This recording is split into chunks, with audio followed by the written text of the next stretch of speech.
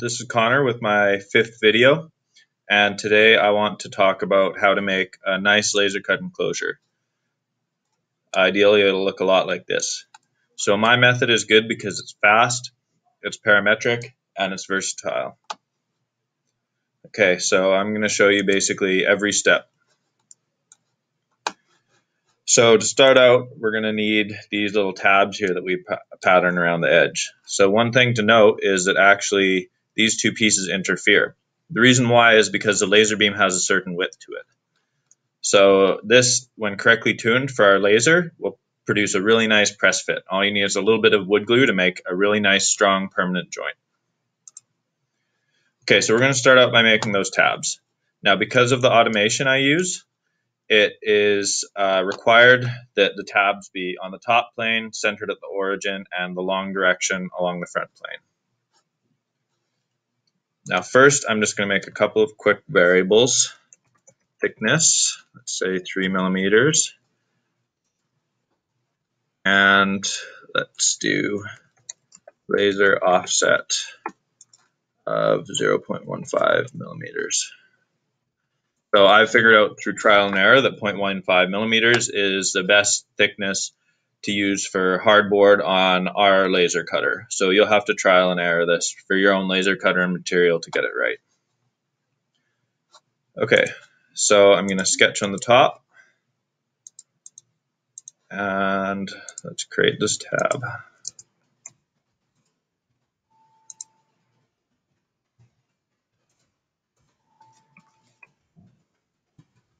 Thickness, and here let's do, say, 15 millimeters.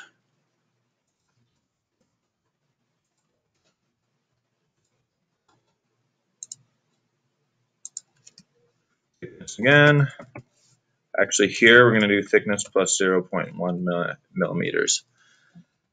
Now that's just something to make sure that our parts later turn out nice. If you do it exactly the thickness, then there ends up being a really thin layer. It's something complicated to do with my method. It's just required. Okay, so this is great for the part we're adding.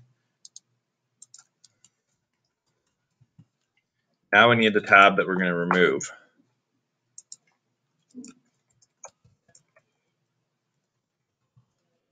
That is not what I wanted to do. I want to do a translate of this tab. I'm going to copy it and translate by XYZ.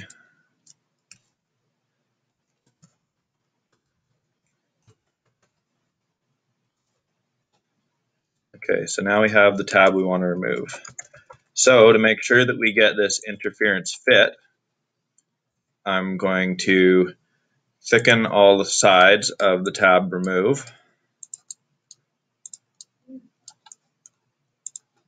And I am going to remove the laser offset.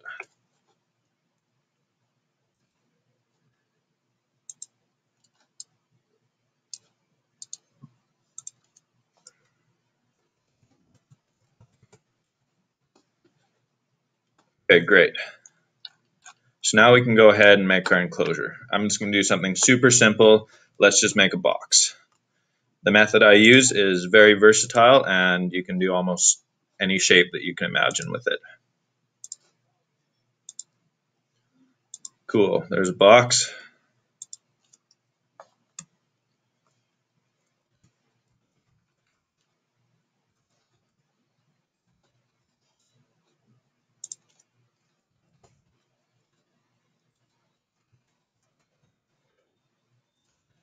Okay, so now the nice thing about my method is you start with a solid body, and you can choose almost any solid body you want and then turn it into a laser cutter enclosure.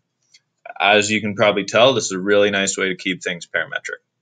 Now we're going to convert it to a sheet metal model. Thickness should be set to thickness. We don't care about the bend radius.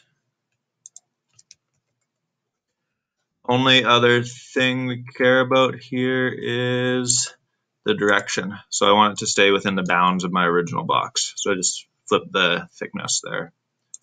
Okay, cool. Here we go. Here's our box. Okay, now we're done with the sheet metal. So let's finish the sheet metal part.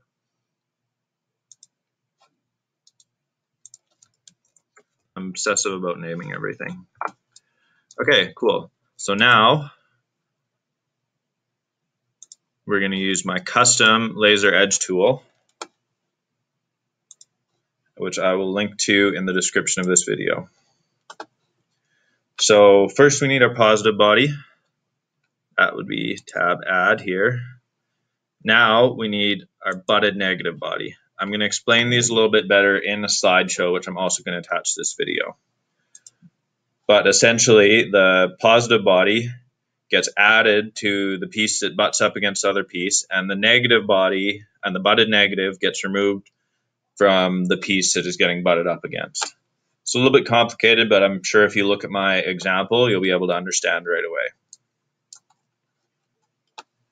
So now let's start by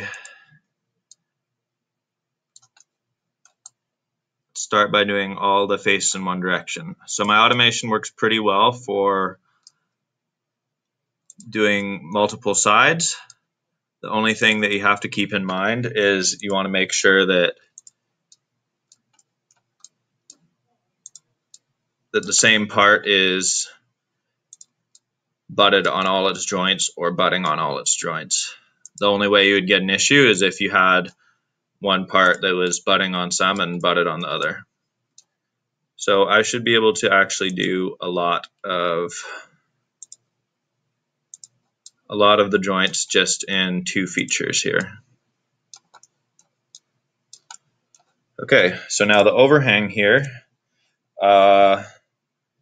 we could either set it to thickness, in which case you get this kind of finger joint along the edge, or let's try 1.5 times thickness, and in that case you actually get an enclosed edge, which is quite a bit stronger.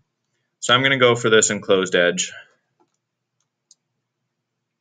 So now one thing to notice is it automatically places them with a maximum spacing of 25 millimeters. Let's just double that to 50 millimeters and see how it looks. That might be a bit high, so let's try 35. Cool. This looks like the kind of joint that I want to see on the edges. Okay, so this is good. Now I'm going to go ahead and create another laser edge tool.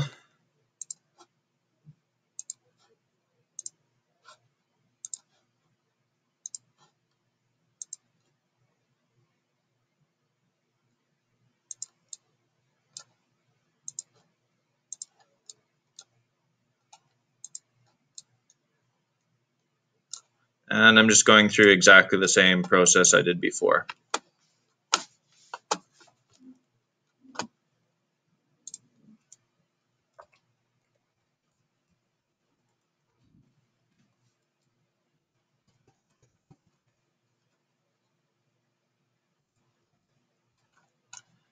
And finally, for the top, I'm going to add a single other laser edge tool. And basically the only difference for this final one is that I'm actually going to use the tab add for both the negative and the positive. And this, for the lid of the box, means that the lid of the box will be easy to remove. So every joint on this will be a press fit except that on the lid.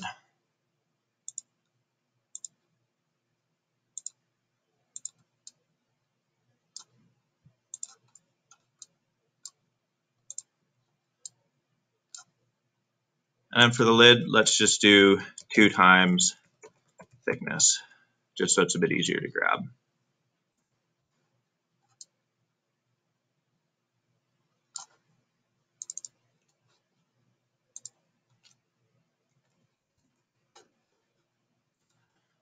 Okay, so thanks a lot for watching, and look for the link for the slideshow and the example document in the comments.